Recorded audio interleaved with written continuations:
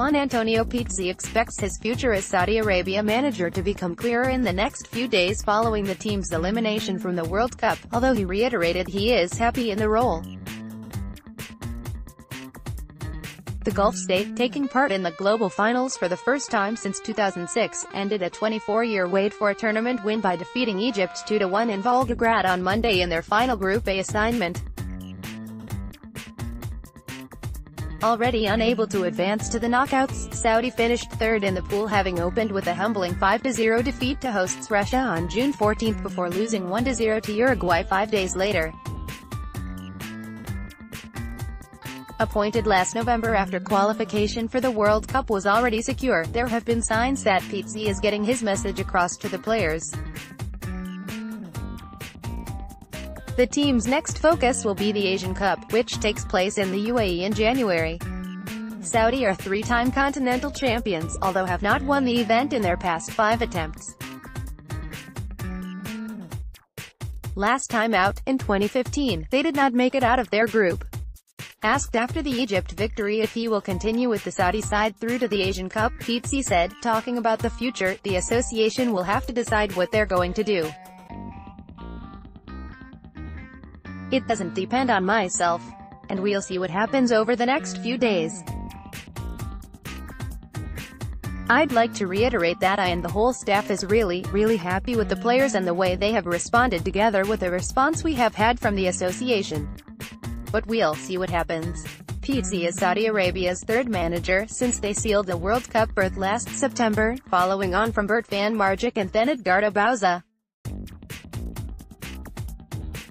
The Argentine, who guided Chile to success at the 2016 Copa America, knows there is no quick solution. At 67th in FIFA world standings, Saudi were the second lowest ranked side in Russia, but feels his team are on the right path. We need to keep working. We need to be patient. Pizzi said, we need to support the team and we need your support. Nothing can be achieved from one day to another. Everything needs time, and every single process needs learning, needs failures and victories. That's normal. So, we need patience, but of course always hoping for improvement and development. Today I would like for the Saudi people to be very happy for the game and I hope they will enjoy our victory. More from 2018 World Cup. Nasser El-Wasmi, Saudi football fans celebrate first win in Russia. Day 12 updates. All the news, previews, features and reports from Russia. Richard Jolly, Uruguay hand Russia World Cup reality check to top Group A in hockey. Nigeria again stand in Argentina's way of World Cup survival. Ronaldo, Pele, Zidane, Figo, players Messi could follow with early World Cup exit. By looking at the photo, it looks like Juan Antonio Pizzi has established a relationship with the players. Sean Botterill, Getty Images. Pizzi put Saudi's early exit down primarily to the opening match against Russia, when they were so beaten badly by the home side that they did not register a shot on target. It was an incredibly disappointing result, especially given Saudi were the first Asian representative to be involved in a World Cup curtain raiser. First of all, I must say that we were not expecting the game we saw against Russia, Pizzi said. We had different expectations, to be honest. There were certain factors we believed we could control. We thought we would be able to adapt without any problems. We were taken by surprise. But I won't say we had bad luck. On the contrary, for us that game was very important.